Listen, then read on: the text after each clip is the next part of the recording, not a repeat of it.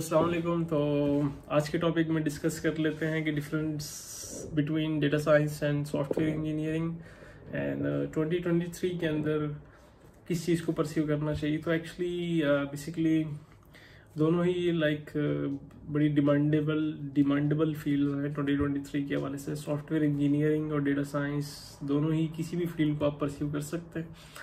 तो software engineering basically क्या है कि इट्स मोर अबाउट डेवलपमेंट, कि आपको चीज़ें डेवलप कर रही हैं। आपको अगर सॉफ्टवेयर इंजीनियर बनना है तो आपको एक अदद प्रोग्रामिंग लैंग्वेज आनी चाहिए, object oriented programming language like Python.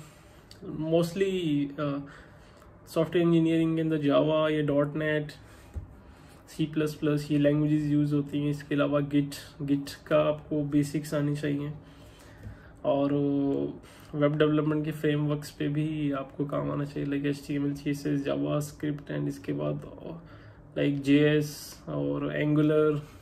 तो ये है बेसिकली सॉफ्टवेयर इंजीनियरिंग। हम डेटा साइंस की बात कर लेते हैं कि डेटा साइंस क्या है। Actually data science is all about collecting data, it's all about information, it's all about analysing data and insights आपने निकाल दी अपने डेटा में से। तो इसके अंदर आपकी क्या क्या चीज़ें यूज़ होती हैं। इसके अंदर आपको SQL लैंग्वेज अच्छे से आनी चाहिए, पाइथन लैंग्वेज, और इसके अलावा फिर NumPy, scikit-learn, pandas, ये सारी लाइब्रेरीज यूज़ होती हैं। ETL processes, extraction, ETL processes, basically ये सारी चीज़ें डेटा साइंस के अंदर यूज़ होती हैं। और अगर आप मैथ्स के अंदर अच्छे हैं तो आपको डेटा साइंस की तरफ मूव होना चाहिए। अगर आपको प्रोग्रामिंग के अंदर इंटरेस्ट है, सॉफ्टवेयर इंजीनियरिंग के अंदर आपको मूव होना चाहिए।